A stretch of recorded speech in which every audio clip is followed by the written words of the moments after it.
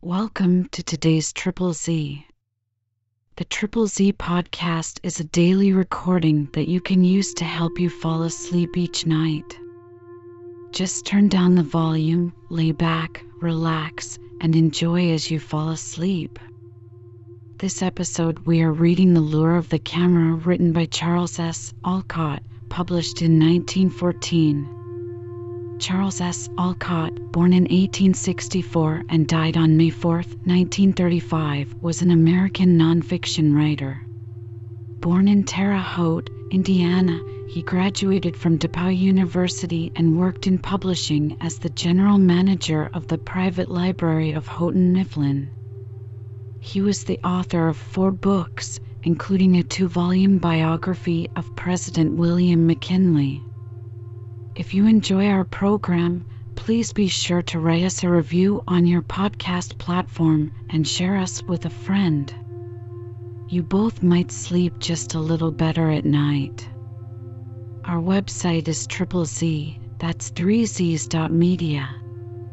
You can also like and share our content on Facebook or our Instagram account, ZZZ Media Podcast. Music for today's episode was provided by the Sleep channel on Spotify. The difference between a ramble and a journey is about the same as that between pleasure and business.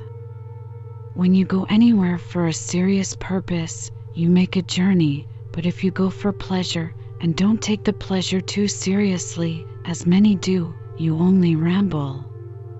The sketches in this volume, which takes its name from the first chapter, are based upon rambles, which were for the most part merely incidental excursions made possible by various journeys undertaken for more serious purposes.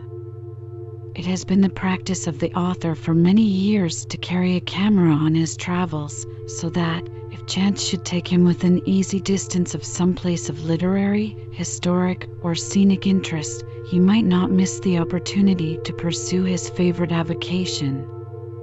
If the reader is asked to make long flights, as from Scotland to Italy, then back, across the Atlantic, to New England, and thence overland to Wyoming and Arizona, he must remember that ramblers take no account of distance or direction. In this case, they must take no account of time, for these rambles are but the chance happenings that have occurred at intervals in a period of more than a dozen years. People who are in a hurry, and those who in traveling seek to do the largest number of places in the shortest number of days, are advised not to travel with an amateur photographer. Not only must he have leisure to find and study his subjects, but he is likely to wander away from the well-worn paths and use up his time in making inquiries in a fashion quite exasperating to the tourist absorbed in his itinerary. The rambles here chronicled could not possibly be organized into an itinerary or molded into a guidebook. The author simply invites those who have inclinations similar to his own to wander with him away from the customary paths of travel and into the homes of certain distinguished authors or the scenes of their writings, and to visit with him various places of historic interest or natural beauty, without a thought of maps, distances, timetables, or the toil and dust of travel. This is the real essence of rambling. 2 pictures, each about the size of a large postage stamp, are among my treasured possessions. In the first, a curly-headed boy of 2, in a white dress, is vigorously kicking a football. The second depicts a human wheelbarrow, the body composed of a sturdy lad of 7, whose 2 plump arms serve admirably the purpose of a wheel, his stout legs making an excellent pair of handles, while the motive power is supplied by an equally robust lad of 8, who grasps his younger brother firmly by the ankles. These 2 photographs, taken with a camera so small that in operation it was completely concealed between the palms of my hands, revealed to me for the first time the fascination of amateur photography. The discovery meant that whatever interested me, even if no more than the antics of my children, might be instantly recorded.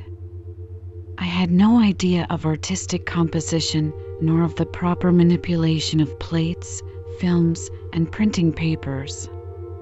Still less did I foresee that the tiny little black box contained the germ of an indefinable impulse, which, expanding and growing more powerful year by year, was to lead me into fields which I had never dreamed of exploring, into habits of observation never before a part of my nature, and into a knowledge of countless places of historic and literary interest as well as natural beauty and grandeur, which would never have been mine but for the lure of the camera.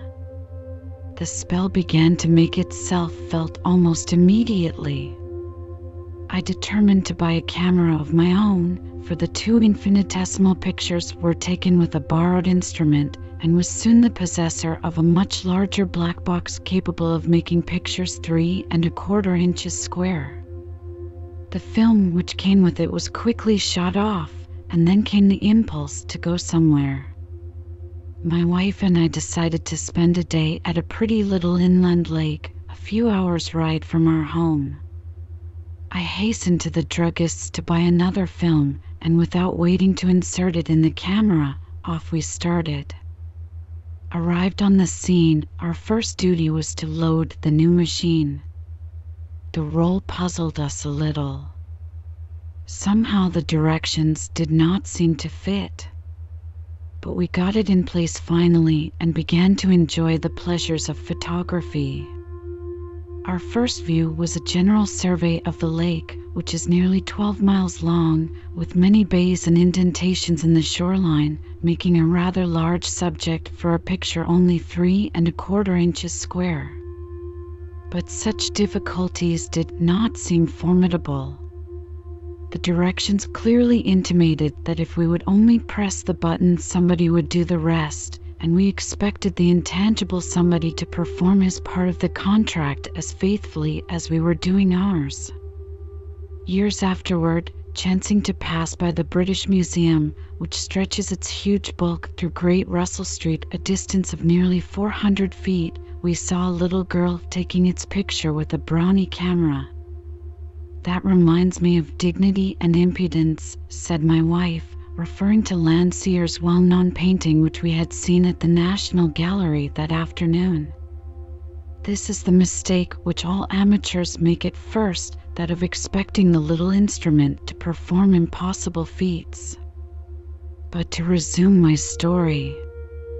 We spent a remarkably pleasant day composing beautiful views. We shot at the bays and the rocks, at the steamers and the sailboats, and at everything else in sight except the huge ice houses which disfigure what would otherwise be one of the prettiest lakes in America. We posed for each other in picturesque attitudes on the rocks and in a little rowboat which we had hired. We had a delightful outing and only regretted when, all too soon, the last film was exposed. But we felt unusually happy to think that we had a wonderful record of the day's proceedings to show to our family and friends. That night I developed the roll, laboriously cutting off one exposure at a time and putting it through the developer according to directions. Number 1 was blank. Something wrong with the shutter, I thought, and tried the next. Number 2 was also blank. What can this mean? Perhaps I haven't developed it long enough. So into the fluid went another one, and this one stayed a long time. To my dismay, number 3 was as vacant as the others, and so were all the rest of the 12. Early the next morning I was at the drugstore demanding an explanation. The druggist confessed that the film roll he had sold me was intended for another camera, but it ought to have worked on yours, he said. Subsequent investigation proved that on my camera the film was to be inserted on the left, while on the other kind it went in on the right. This difference seemed insignificant until I discovered that in turning the roll to insert it on the opposite side from what was intended, I had brought the strip of black paper to the front of the film, thus preventing any exposure at all. Thus I learned the first principle of amateur photography, Know exactly what you are doing and take no chances with your apparatus. A young lady, to whom I once attempted to explain the use of the various stops on our camera, impatiently interrupted me with the remark, "Well, that's the way it was set when I got it, and I'm not going to bother to change it. If the pictures are no good, I'll send it back." It is such people who continually complain of bad luck with their films. It was 2 or 3 years after the complete failure of my first expedition before the camera again exerted its spell, except that meanwhile it was faithfully recording various performances of the family, especially in the vacation season. It was in the autumn of 1898. The victorious American fleet had returned from Santiago, and all the famous battleships and cruisers were triumphantly floating their ensigns in the breezes of New York Harbor. Here is a rare opportunity. "Come," said the camera. Taking passage on a steamer, I found a quiet spot by the lifeboats outside the rail where the view would be unobstructed. We passed in succession all the vessels, from the doughty Texas, commanded by the lamented Captain Phillip, to the proud Oregon, with the laurels of her long cruise around Cape Horn to join in the fight. One by one I photographed them all. Here, at last, I thought, are some pictures worthwhile. I had been in the habit of doing my own developing, with indifferent success, it must be confessed. These exposures, made under ideal conditions, were too precious to be risked, so I took the role to a prominent firm of dealers in photographic goods for developing and printing. Everyone was spoiled. Not a good print could be found in the lot. Impure chemicals and careless handling had left yellow spots and finger marks on every negative. Subsequent investigation revealed the fact that a janitor had been entrusted with the work. Here, then, was maxim number 2 for the amateur: do your own developing, and be sure to master the details of the operation. The old adage, "If you want a thing well done, do it yourself," applies with peculiar force to photography. Another experience, which happened soon after, came near ending forever all further attempts in photography. This time I lost not only the negatives, but the camera itself. Having accomplished very little, I resolved to try no more. But a year or 2 later a friend offered to sell me his 4x5 plate camera, with tripod, focusing cloth and all, at a ridiculously low price, and enough of the old fever remained to make me an easy victim, shall I say? No! How can I ever thank him enough? I put my head under the focusing cloth and for the first time looked at the inverted image of a beautiful landscape, reflected in all its colors upon the ground glass. At that moment began my real experience in photography. The hand camera is only a toy. A child can use it as well as an expert. It has its limitations like the stone walls of a prison yard, and beyond them one cannot go. All is guesswork. Luck is the biggest factor of success. Artistic work is practically impossible. It is not until you begin to compose your pictures on the ground glass that art in photography becomes a real thing. Then it is amazing to see how many variations of the same scene may be obtained, how many different effects of light and shade, and how much depends upon the point of view. Then, too, one becomes more independent of the weather, for by a proper use of the stop and careful application of the principles of correct exposure, it is possible to overcome many adverse conditions. An acquaintance once expressed surprise that I was willing to spend day after day of my vacation walking about with a heavy camera case full of plate holders in one hand and a bulky tripod slung over my shoulder. I replied that it was no heavier than a bag full of golf sticks, that the walk took me through an endless variety of beautiful scenery, and that the game itself was fascinating. Of course, my friend could not appreciate my point of view, for he had never paused on the shore of some sparkling lake to study the ripple of the waters, the varying shades of green in the trees of the nearest bank, the pebbly beach with smooth flat stones whitening in the sun, but looking cooler and darker where seen through the transparent cover of the shallow water, the deep purple of the undulating hills in the distance, and above it all the canopy of foamy cumulus clouds with flat bases and rounded outlines, and here and there a glimpse of the loveliest cerulean blue. He had never looked upon such scenes as these with the exhilarating thought that something of the marvelous beauty which nature daily spreads before us can be captured and taken home as a permanent reminder of what we have seen. To catch the charm of such a scene is no child's play. It requires the use of the best of lenses and other appliances, skill derivable only from long study and experience, and a natural appreciation of the artistic point of view. It requires even more, for the plate must be developed and the prints made, both operations calling for skill and a sense of the artistic.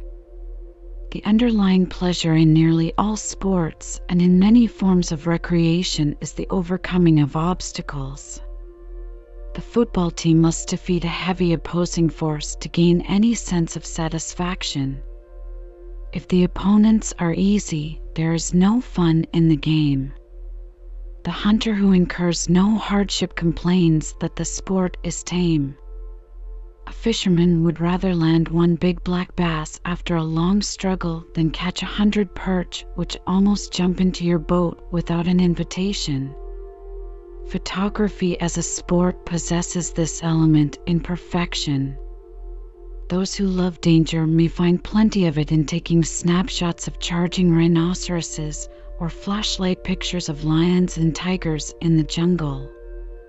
Those who like hunting may find more genuine enjoyment in stalking deer for the purpose of taking the animal's picture than they would get if they took his life. Those who care only to hunt landscapes, and in this class I include myself, can find all the sport they want in the less strenuous pursuit. There is not only the exhilaration of searching out the attractive scenes, the rugged mountain peak, the woodland brook, the shady lane, with perhaps a border of white birches, the ruined castle, the seaside cliffs, the well-concealed cascade, or the scene of some noteworthy historical event, but the art of photography itself presents its own problems at every turn. To solve all these, to select the right point of view, to secure an artistic balance in all parts of the picture, to avoid the ugly things that sometimes persist in getting in the way, to make due allowance for the effect of wind or motion, to catch the full beauty of the drifting clouds, to obtain the desired transparency in the shadows. These and 100 other considerations give sufficient exercise to the most alert mind and add to the never-ending fascination of the game. I have noticed that the camera does not lure one into the beaten tracks which tourists most frequent. It is helpless on the top of a crowded coach or in a swiftly flying motor car. It gets nervous when too many people are around, especially if they are in a hurry, and fails to do its work. It must be allowed to choose its own paths and to proceed with leisure and calmness. It is a charming guide to follow. I have always felt a sense of relief when able to escape the interminable jargon of the professional guides who conduct tourists through the various show places of Europe, and so far as it has been my fortune to visit such places, have usually left with a vague feeling of disappointment. On the other hand, when, acting under the spell of the camera, I have sought an acquaintance with the owner of some famous house and have proceeded at leisure to photograph the rooms and objects of interest, I have left not only with a sense of complete satisfaction, but with a new friendship to add to the pleasure of future memories. To visit the places made famous by their associations with literature and with history, to seek the wonders of nature, whether sublime and awe-inspiring, like the mountain peaks of Switzerland and the vast depths of the Grand Canyon, or restful in their sweet simplicity, like the quiet hills and valleys of Westmoreland, to see the people in their homes, whether stately palaces or humble cottages, to find new beauty daily, whether at home or abroad, in the shady woodland path, in the sweep of the hills and the ever-changing panorama of the clouds, to gain that relief from the cares of business or professional life which comes from opening the mind to a free and full contemplation of the picturesque and beautiful. These are the possibilities offered by amateur photography to those who will follow the lure of the camera. Emerson said of the English people, every one of these islanders is an island himself, safe, tranquil, incommunicable, and that it is almost an affront to look a man in the face without being introduced. Holmes, on the contrary, records that he and his daughter were received with nothing but the most overflowing hospitality and the most considerate kindness. Lowell found the average Briton likely to regard himself as the only real thing in a wilderness of shams, and thought his patronage divertingly insufferable. On the other hand, he praised the genuineness of the better men of England as so manly tender, so brave, so true, so warranted to wear. They make us proud to feel that blood is thicker than water. Longfellow met at dinner on 2 successive days what he called the 2 opposite poles of English character. One of them was taciturn, reserved, fastidious, and without power of enjoyment. The other was expansive, hilarious, talking incessantly, laughing loud and long. All of this suggests that in attempting to write one's impressions of the English or any other people, one must remember what I once heard a Western schoolmaster declare with great emphasis: some people are not all alike. I have but one impression to record, namely, that, almost without exception, the people whom we met, both in England and Scotland, manifested a spirit of helpfulness that made our photographic work delightful and led to the accomplishment of results not otherwise obtainable. They not only showed an unexpected interest in our work, but seemed to feel some sense of obligation to assist. This was true even of the policeman at the gate of the Tower of London, who, according to his orders, deprived me of my camera before I could enter. But upon my protesting, he referred me to another guardian of the place, and he to another, until, continuing to pass higher up, I was at last photographing everything of interest, including the beefeater who obligingly carried my case of plates. Whenever difficulties arose, these helpful people always seemed ready with suggestions. It seemed to be more than courtesy. It was rather a friendly sympathy, a desire that I might have what I came for, and a kind of personal anxiety that I should not be disappointed. An incident which happened at the very outset of our photographic experiences in England, and one which was responsible in large measure for much of the success of that undertaking, will serve as an example of the genial and sympathetic spirit which seemed to be everywhere prevalent.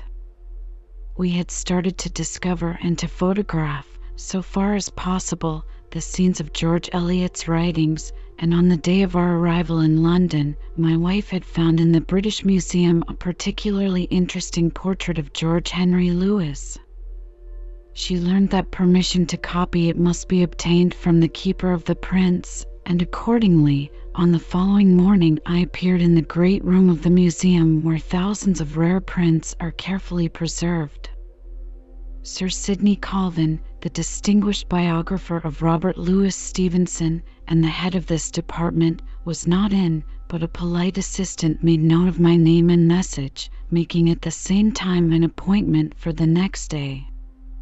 At the precise hour named, I was present again, revolving in my mind the briefest possible method of requesting permission to copy the Lewis picture.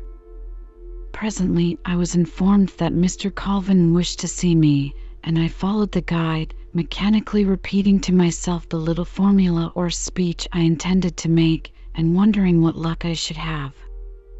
The formula disappeared instantly as a pleasant-faced gentleman advanced with outstretched hand and genial smile, calling me by name and saying, "I have something I want to show you, if you would care to see it."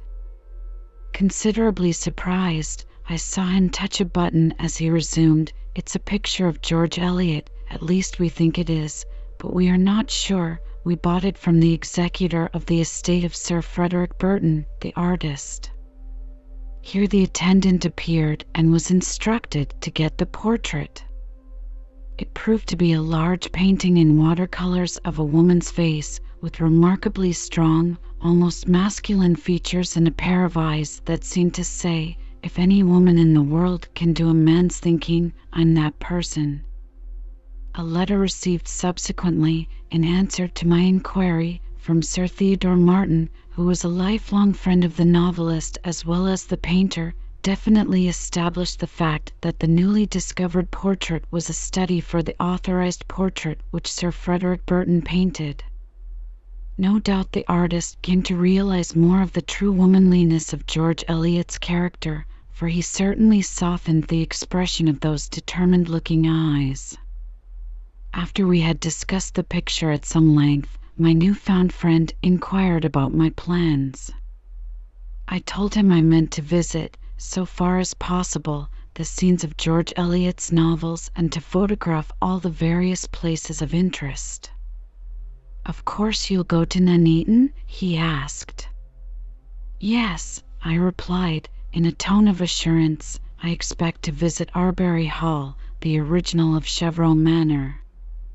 "I suppose, then, you are acquainted with Mr. Newdigate?" said he, inquiringly.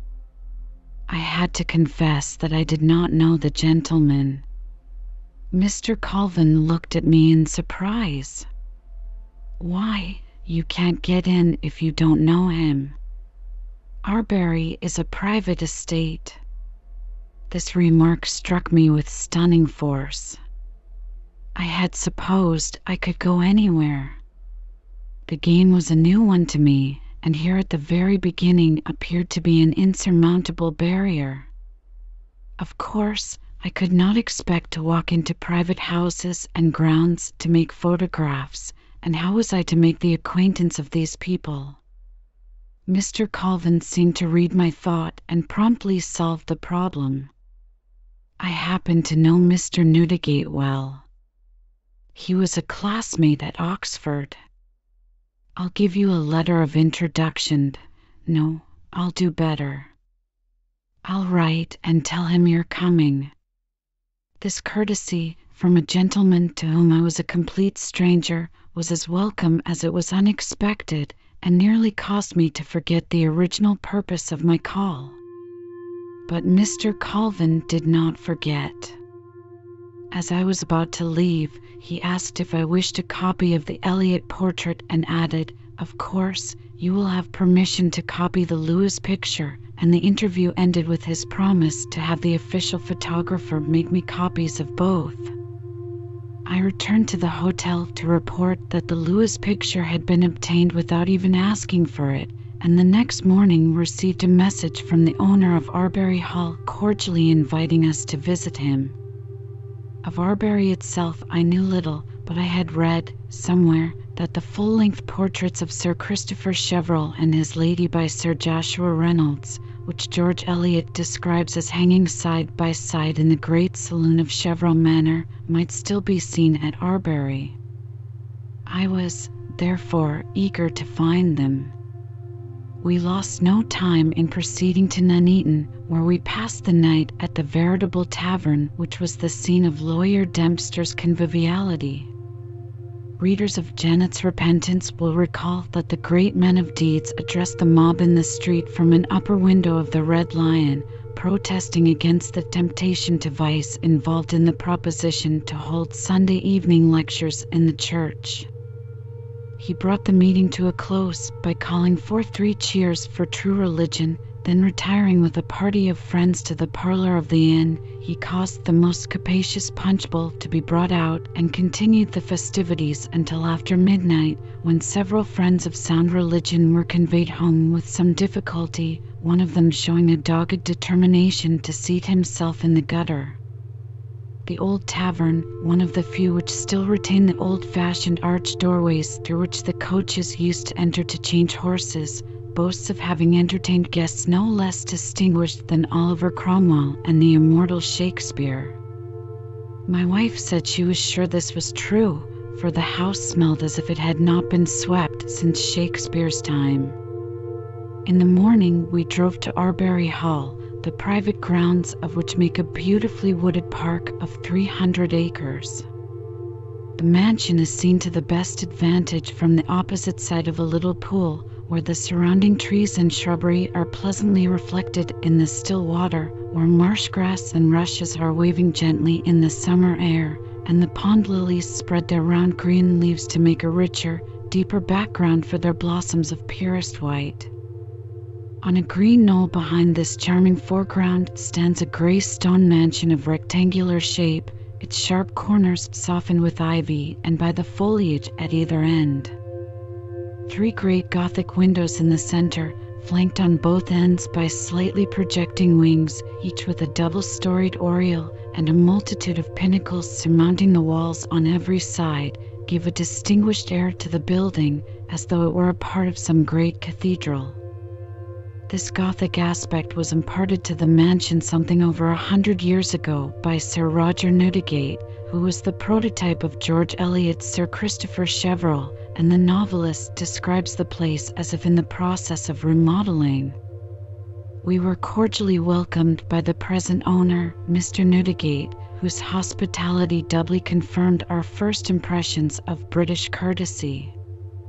After some preliminary conversation, we rose to begin a tour of inspection.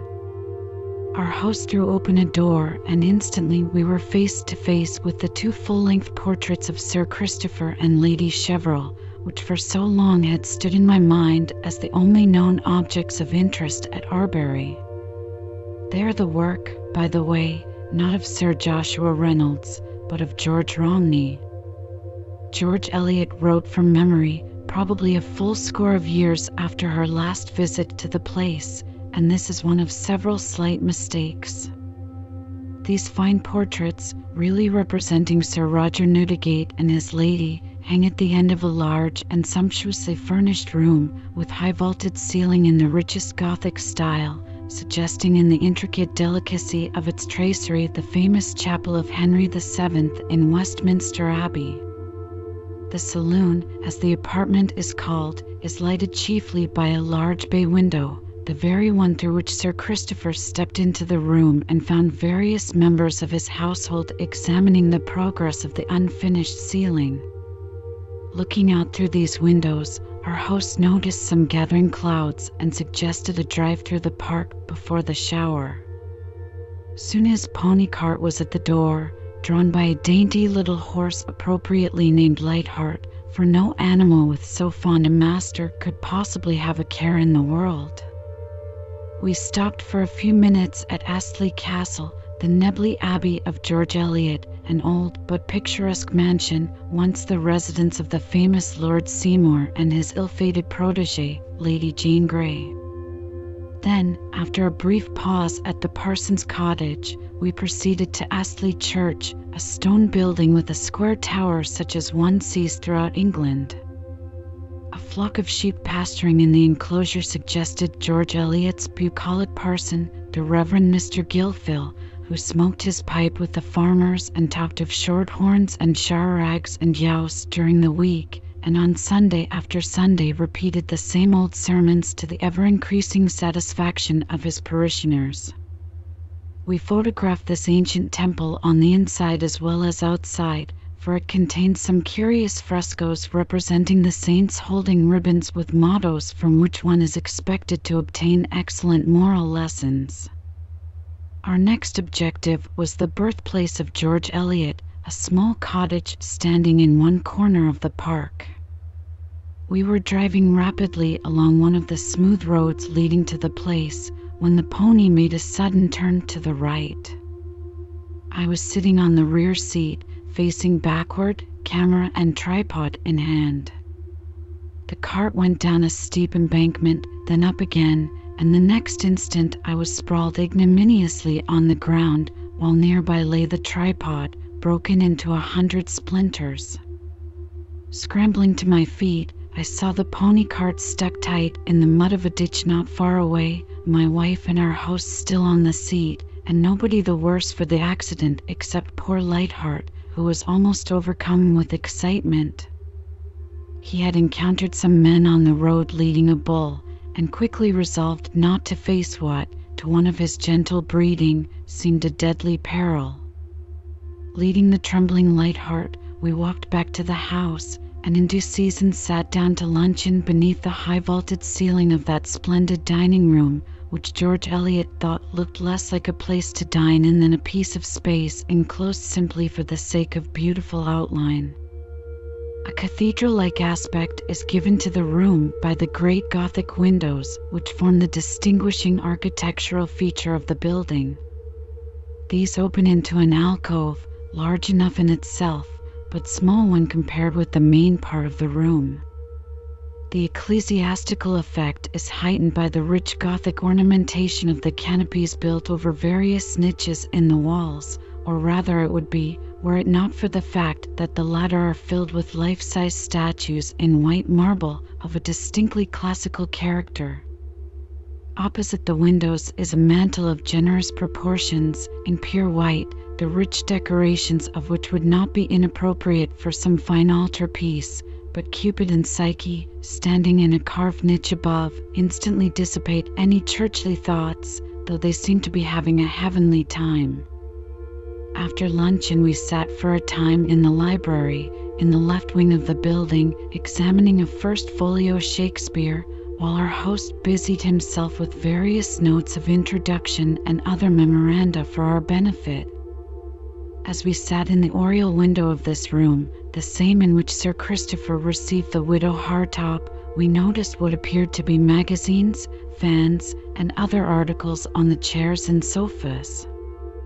They proved to be embroidered in the upholstery. It is related that Sir Roger Newdigate, Sir Christopher Cheverel, it will be remembered, used to remonstrate with his lady for leaving her belongings scattered over his library. She, good woman, was not only obedient, but possessed a sense of humor as well, for she promptly removed the articles, but later took advantage of her lord's absence to leave their counterfeit presentment in such permanent form that there they have remained for more than a century. The opposite wing of the mansion contains the drawing room adjoining the saloon. It is lighted by an oriel window corresponding to that in the library. The walls are decorated with a series of long narrow panels, united at the top by intricate combinations of graceful pointed arches, in keeping with the Gothic style of the whole building. It was curious to note how well George Eliot remembered it, for here was the full-length portrait of Sir Anthony Cheverel standing with one arm akimbo, exactly as described. How did the novelist happen to remember that arm akimbo, if, as is quite likely, she had not seen the room for more than 20 years? It was in this room that Caterina sat down to the harpsichord and poured out her emotions in the deep, rich tones of a fine contralto voice.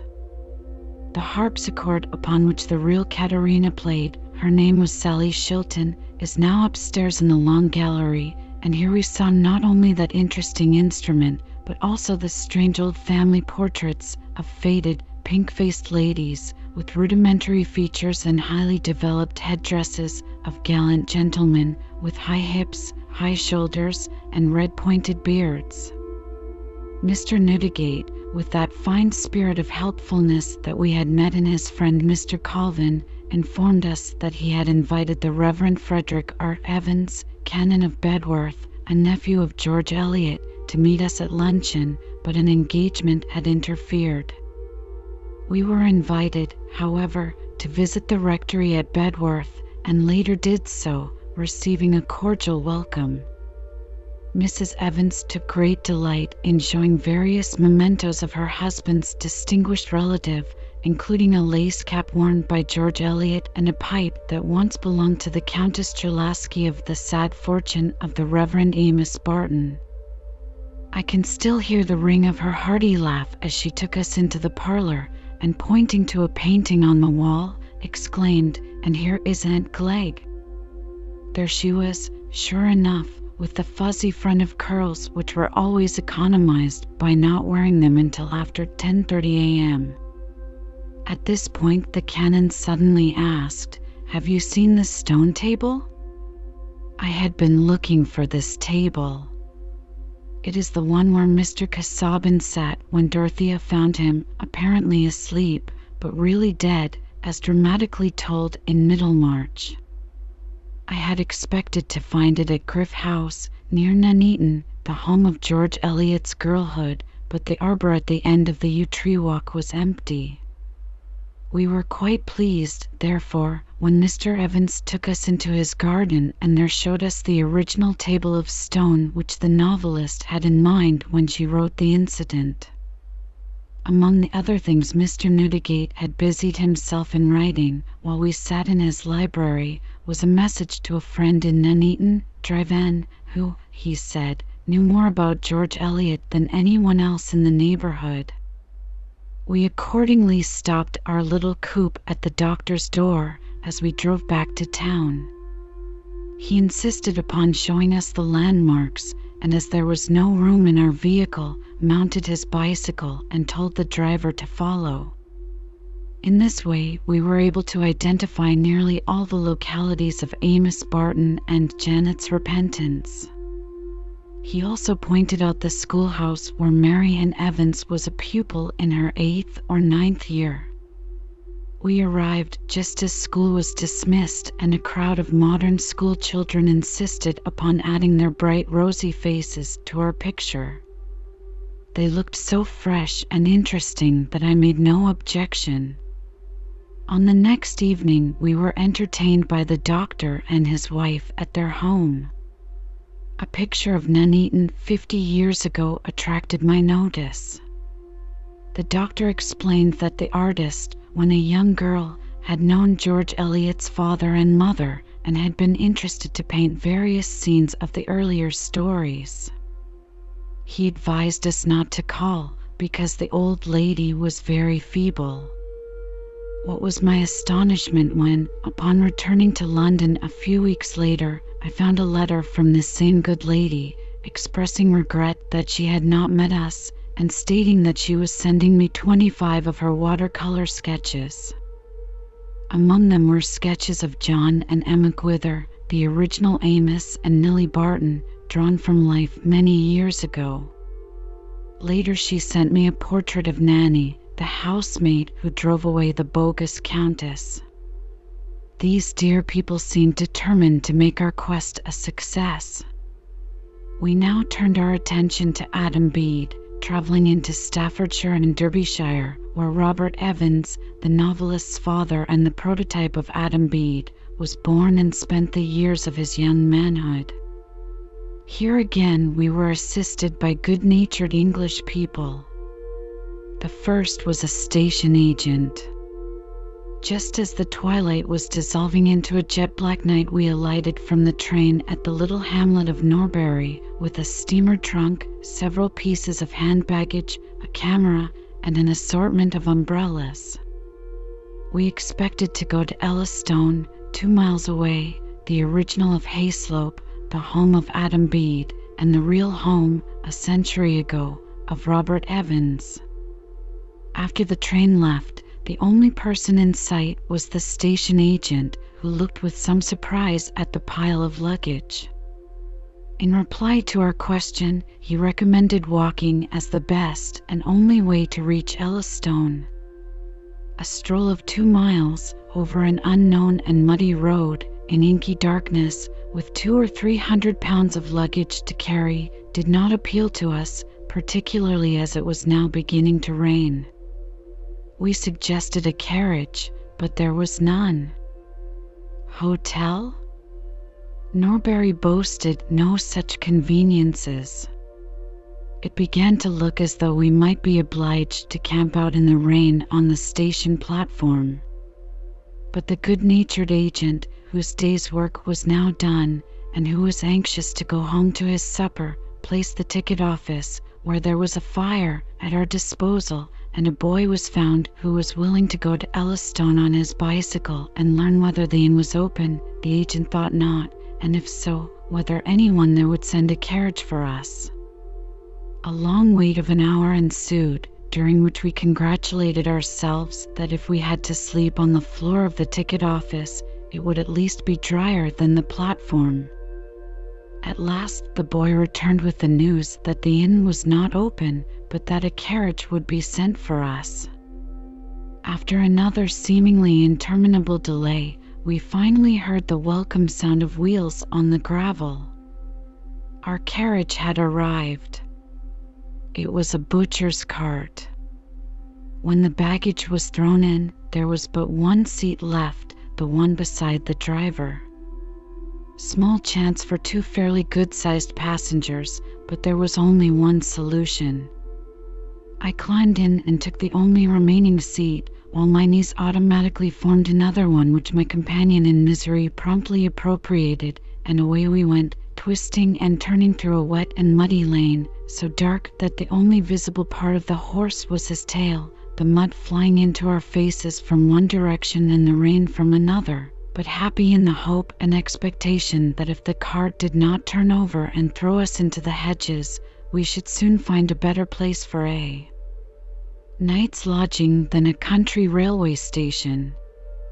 In due time we reached the inn, the very one before which Mr. Casson, the landlord, stood and invited Adam Bede to step in and take something. We were greeted with equal hospitality by the landlord's wife, who ushered us into the best parlor, kindled a rousing fire in the grate — English fires are not usually rousing — and asked what we would have for supper. By the time the mud had dried in nice hard lozenges on our clothing, an excellent meal was on the table. It disappeared with such promptness as to bring tears of gratitude to the eyes of the cook, none other than the hospitable landlady herself.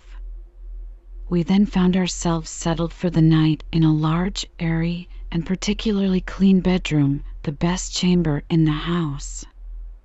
"Oh, no, sir, the inn is not open," explained our good Samaritan, "but we are always glad to make strangers comfortable." These words indicate the spirit of the remark, which we comprehended because helped by the good lady's eyes, her smile, and her gestures. I cannot set down the exact words for the reason set forth by Mr. Casson, George Eliot's landlord of the Donnithorne Arms, who said to Adam, "They recur us talkers I this country, the gentry's hard work to understand I was brought up among the gentry, sir, and got the turn o' their tongue when I was a boy." Why, what do you think the folks here says for hev and you? The gentry, you know, says hev and you. Well, the people about here says Hannah ye. It's what they call the dialect as is spoke hereabout, sir. It was curious to note, when we explored the village the next morning, that Ellistone is even now apparently just the same little hamlet it was in the time of George Eliot's father. I had never expected to find the real Hayslope. I supposed, of course, that it would be swallowed up by some big manufacturing town. But here it was exactly as represented, except that Adam Bede's cottage has been enlarged and repainted, and a few small houses now occupy the village green where Dinah Morris preached. The parish church, with its square stone tower and clock of orthodox style, still remains the chief landmark of the village as it was on the day in 1801 when Robert Evans married his first wife, Harriet Poynton, a servant in the Newdigate family, by whom the young man was also employed as a carpenter. Mr. Francis Newdigate, the great-grandfather of our friend at Arbery, lived in Wooton Hall and was the original of the old squire in Adam Bede. This fine old estate was the Donnithorne Chase of the novel, and therefore we found it worthy of a visit.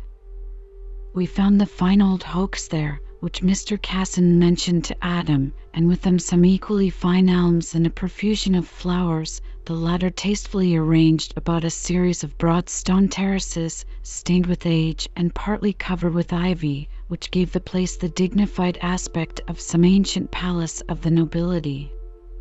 Much to our regret, the owner was not at home, but the gardener maintained the hitherto unbroken chain of courtesy by showing us the beauties of the place from all the best points of view. It has not been my intention to follow in detail the events of our exploration of the country of George Eliot, nor to describe the many scenes of varied interest which were gradually unfolded to us. I have sought rather to suggest what is likely to happen to an amateur photographer in search of pictures, and how such a quest becomes a real pleasure when the people one meets manifest a genuine interest and a spirit of friendly helpfulness such as we experienced almost invariably. There were some occasions upon which the chain of courtesy, to which I have previously referred, if not actually broken, received some dangerous strains, when great care had to be taken lest it snap asunder. There are surly butlers and keepers in England as elsewhere, and we encountered one of the species in the Lake District. I had called at the country residence of Captain, a wealthy gentleman and a member of Parliament. The place was celebrated for its wonderful gardens and is described in one of the novels of Mrs. Humphrey Ward. His High and Mightiness, the butler, was suffering from a severe attack of the grouch, resulting in a stiffening of the muscles of the back and shoulders. He would do nothing except inform me that his master was not at home. I could only leave a message and say I would return. The next day I was greeted by the same resplendent person, his visage suffused with smiles and his spinal column oscillating like an inverted pendulum. "Captain is extremo white sorry he can't meet you, sir. He's obliged to be in London today, sir, but he told me to say to you, sir, that you're to take everything in the house you want, sir." And then the important one gave me full possession while I photographed the most interesting rooms, coming back occasionally to inquire whether I wished him to move any articles of furniture, afterward hunting up the gardener, who in turn conducted me through the sacred precincts of his own particular domain. At another time, also in connection with Mrs. Ward's novels, I came dangerously near to another break. It was down in Surrey, whither we had gone to visit the scenery of Robert Elsmere. I knocked at the door of a little stone cottage celebrated in the novel, and was shown into the presence of a very old gentleman, who looked suspiciously, first at my card, and then at me, finally demanding to know what I wanted. I explained that I was an American and had come to take a picture of his house.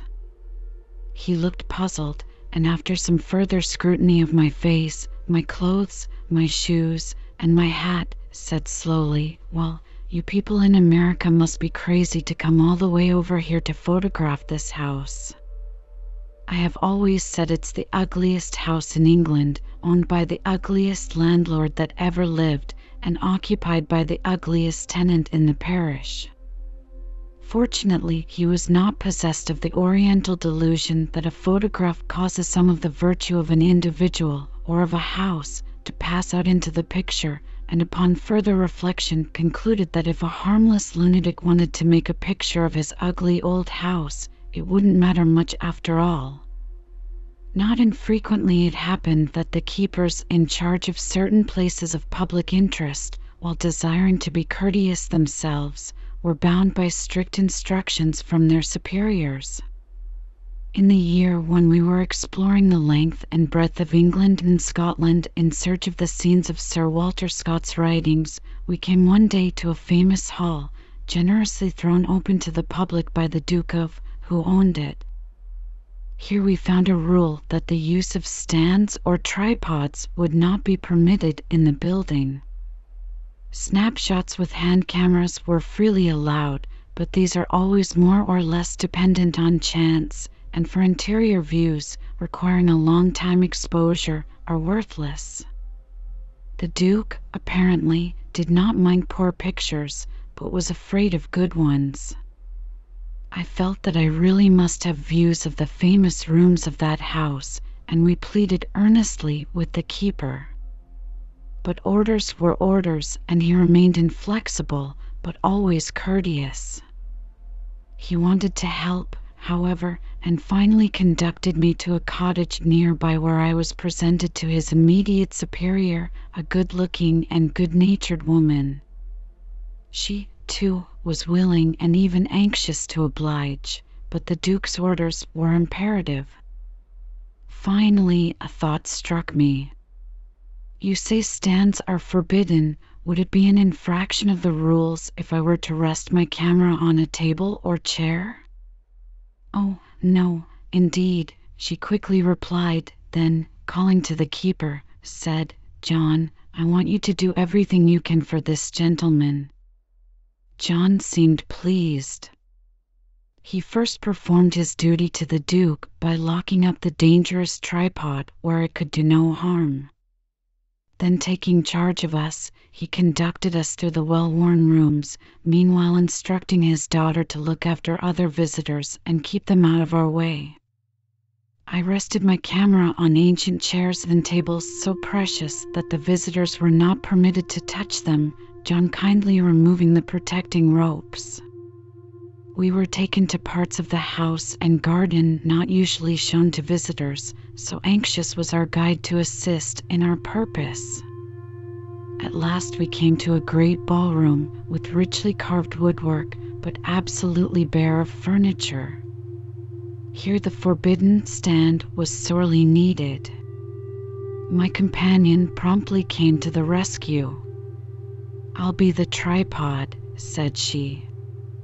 The hint was a good one, so, resting the camera upon her shoulder, I soon had my picture composed and in focus.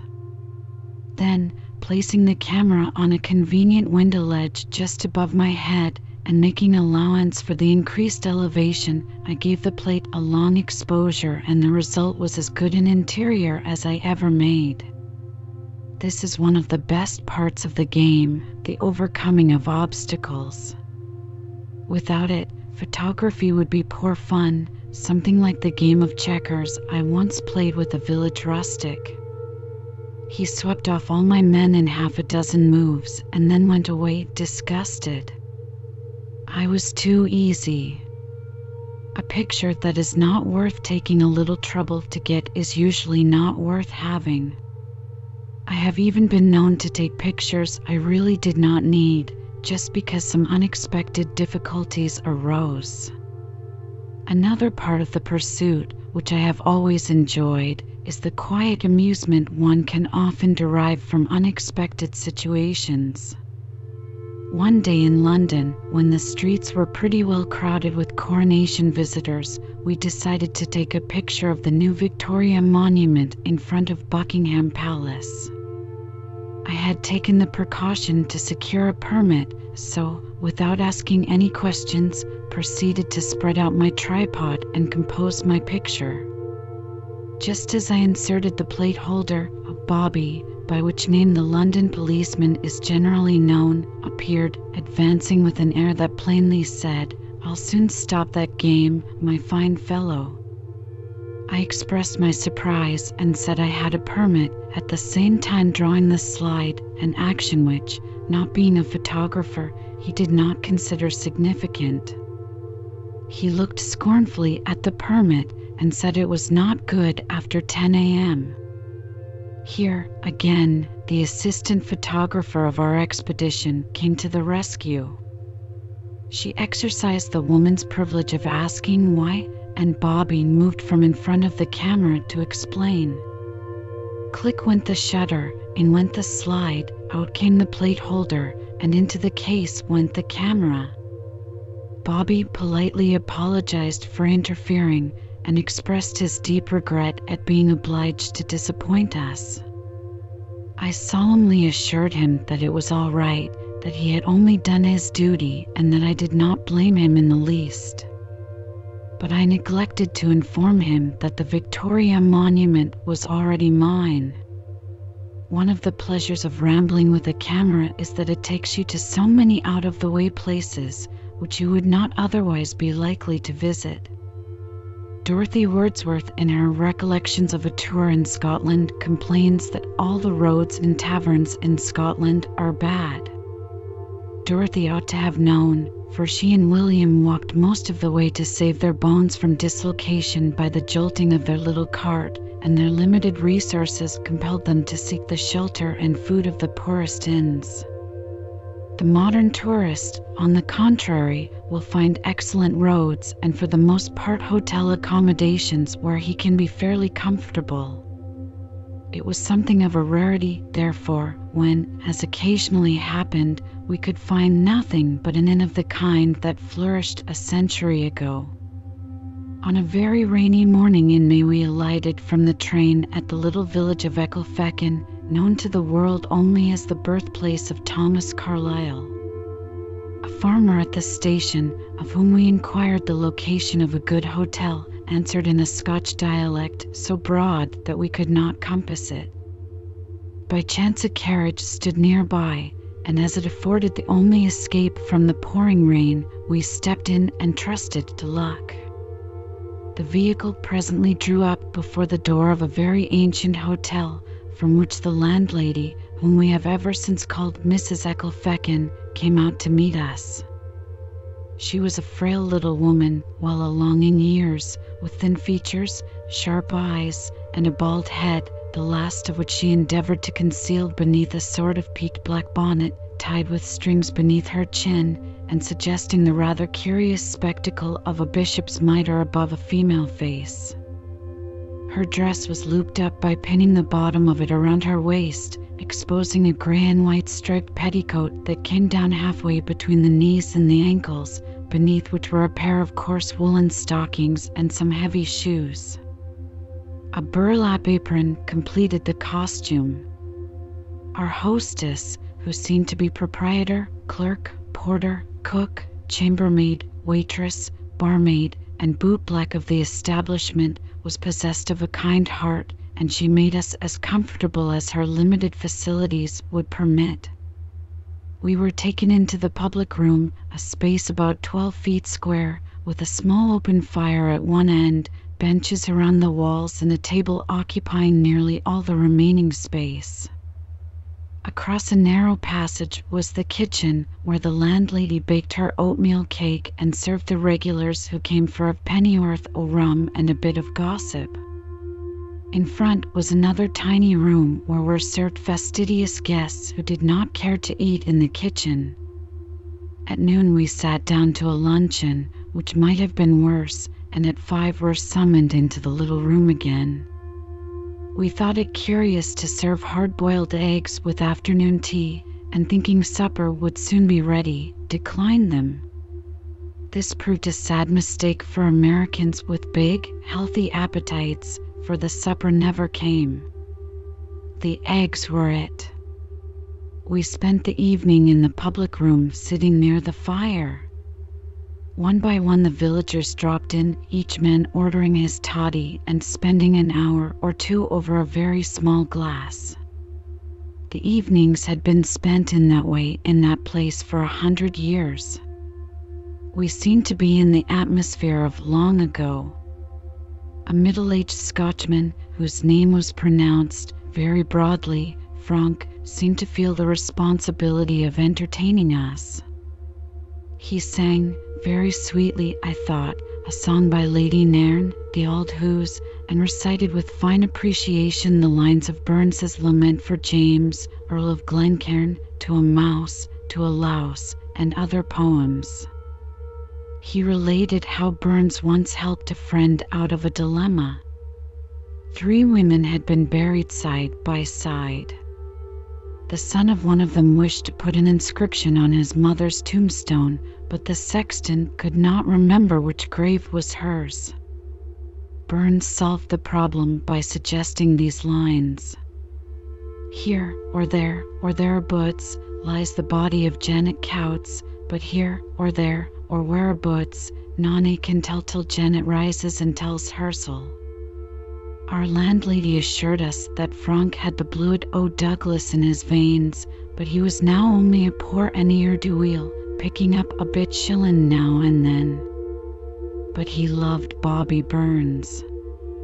After the evening's entertainment, we were shown to a tiny bedroom. Over the horrors upstairs, I must draw the veil of charity, only remarking that if I ever go to Ecclefechan again, I shall seek out a nice soft pile of old scrap iron for a couch, rather than risk another night on one of those beds. Of course, we visited the birthplace of Carlyle, which is now one of the restored show places, and an interesting one. We also went to the graveyard to see the tomb of Carlyle. Here we were conducted by an old woman, nearly 90 years of age, very poor and feeble, who had lived in the village all her days. We asked if she had ever seen Carlyle. "Oh, yes," she replied wearily, "I hae seen him. He was a curious mon." Then brightening, she added, with a smile that revealed her heart of hearts, "But we love Bobby Burns." And so we found it throughout Scotland. The feeble old woman and the dissipated wanderer shared with the intelligent and cultivated classes a deep-seated and genuine love for their own peasant poet, whom they invariably called, affectionately, Bobby. It was not long after this that we had occasion to visit the land of Burns, for a trip through Scotland, even when undertaken primarily for the sake of Scott landmarks, as ours was, would scarcely be possible without many glimpses of the places made famous by the elder and less cultured, but not less beloved poet. Scott's intimacy with Adam Ferguson, the son of the distinguished Dr. Adam Ferguson, was the means of his introduction to the best literary society in Edinburgh, and it was at the house of the latter that Scott, then a boy of 15, met Burns for the first and only time.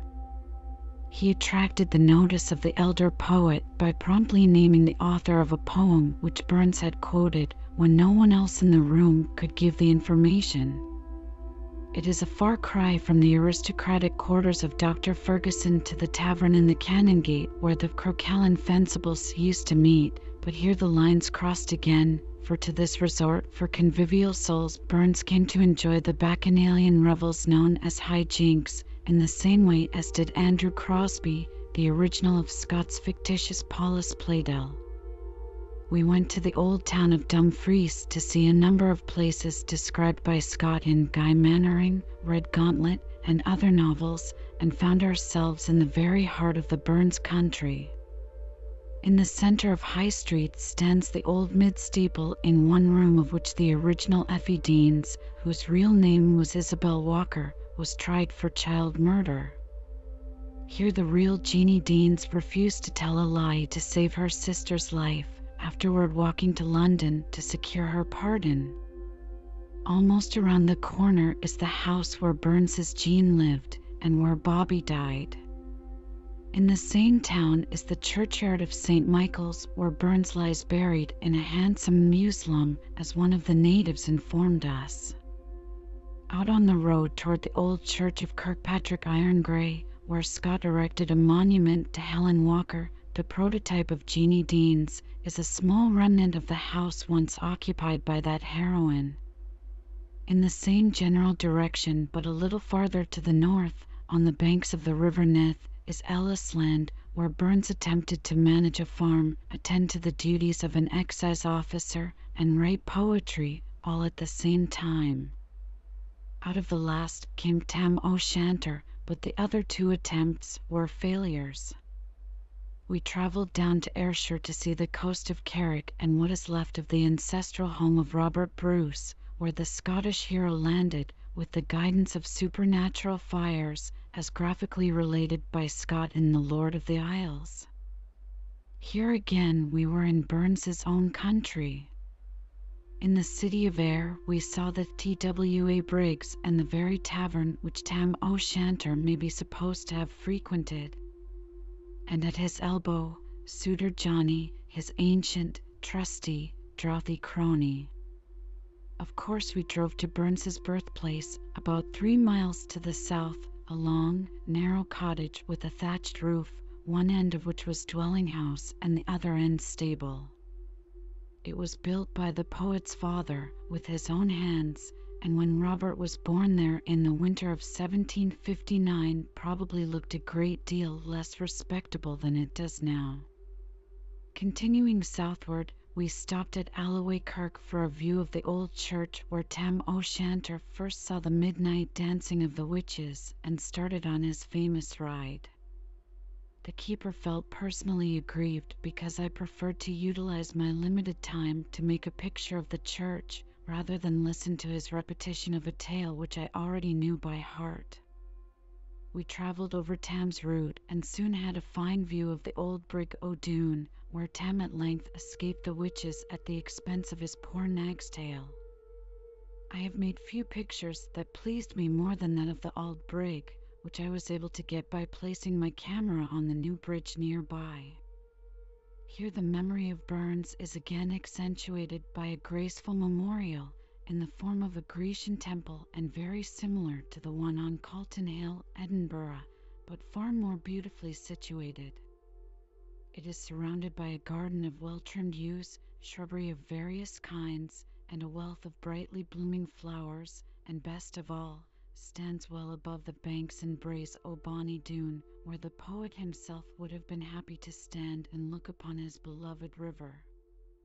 Whatever may have been Bobby's faults, and, poor fellow, they were many and grievous, there is nothing more beautiful than the mantle of love beneath which they have been concealed and forgotten. He touched the hearts of his countrymen as none other ever did, and out of the sordid earth of his shortcomings have sprung beautiful flowers, laid out along well-ordered and graceful paths, a delight and solace to his fellow men, like the brilliant blossoms that brighten the lovely garden at the base of his memorial overlooking the Doon.